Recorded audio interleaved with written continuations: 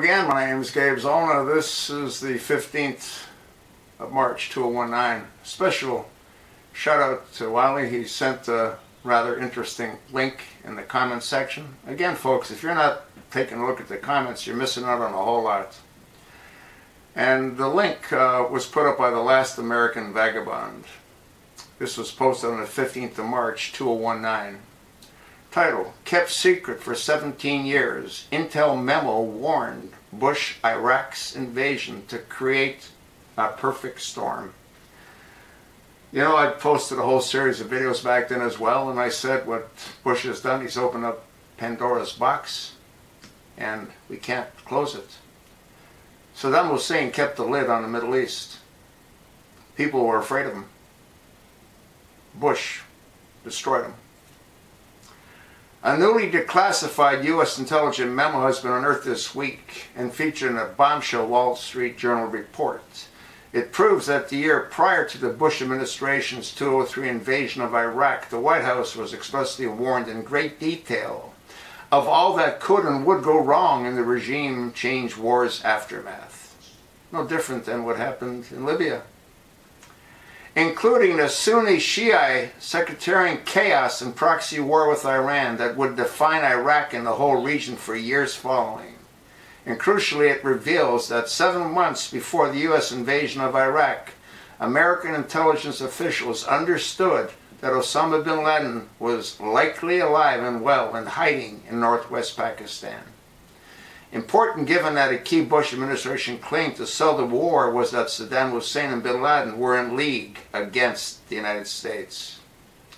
The July 2002 memo was authored by William Burns and serving as Assistant Secretary of State for Near Eastern Affairs, and though clearly dismissed by the Bush neocons making the case for war, proved prescient on many levels. Following are some very quick and informal thoughts of how events before, during, and after an effort to overthrow the regime in Baghdad could unravel if we're not careful, intersecting to create a perfect storm for American interests. Byrne wrote in a memo, classified, secret, and sent to Secretary of State Colin Powell. That whole Bush administration needs to be hung. The classified memo's existence was first brought to the public attention through Knight Riders reporting in July 2003, which sought to reveal at the time there were pockets of dissenting voices in the State Department and intelligence community pushing back against the absurd White House claim that the whole operation would be a cakewalk and U.S. troops would be greeted as liberators. And there's Vice President Dick Cheney's infamous declaration that the military would take weeks rather than months.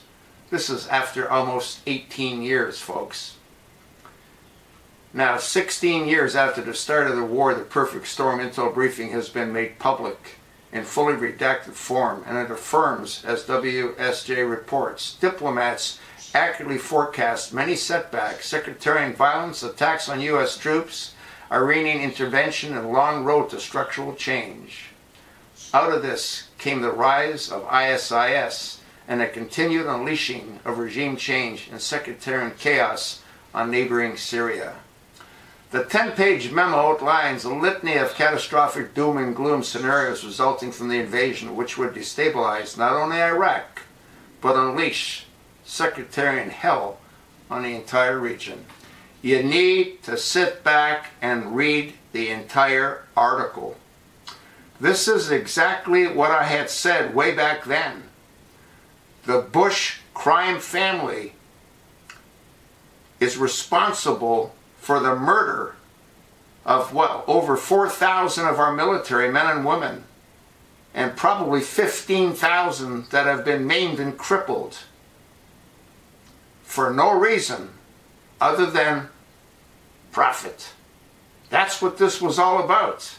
Halliburton, profit. Dick Cheney, profit. George W. Bush, profit. They don't care who they kill as long as they make a profit. Read the entire article. You need to pass this along to your like-minded friends. You need to repost this on all your social media accounts. The entire document is available at the end of this article. the original document. Please read it. Folks, if we had an honest president in the White House, he would round up all of those responsible that put us into an 18-year war that we're still fighting. But we don't have a responsible president in the White House like we thought we'd have. You think I'm wrong? Tell me where I'm wrong. What has Trump done that he said he'd do? Nothing. Read the article. You'll learn a whole lot more that you might not want to learn. Thanks for listening.